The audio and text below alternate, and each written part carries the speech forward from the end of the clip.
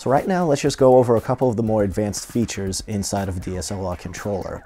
Now, the first thing that we're going to take a look at is how you could actually accomplish something called focus peaking inside of it.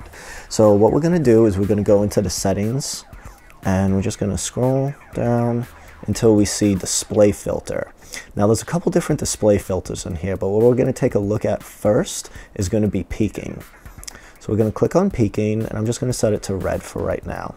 And what this will do, you might be able to see it on my camera right here. You might see like these little red dots flickering around, and you see this red outline here.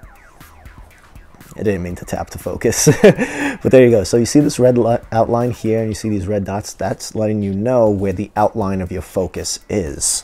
So if I come over here, we see that the outline is actually on the bassinet, but if I start changing my focus, we can now see that the red outline is on my baby's hair, and it's on her eyes also. So that just gives you a guide to let you know where your focus is.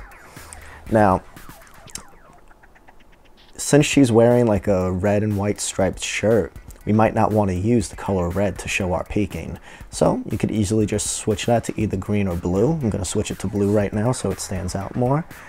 And now we could see that we actually have blue lines showing the outline of what's in focus. And you can actually see it on her shirt.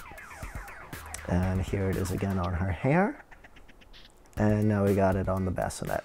Just to give you an even better preview of it, here, now you can really see those blue lines letting you know what's in focus.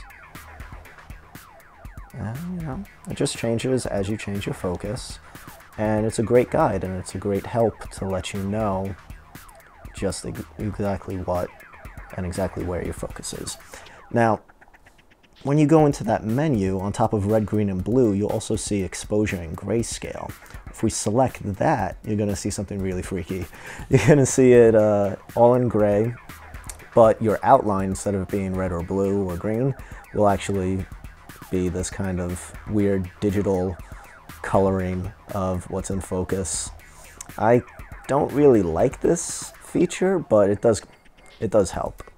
It does help. I'd normally just stick to either the red, green, or blue outlines, but this really shows you the outline because it's on grayscale also. So just ways to help you get your image in focus.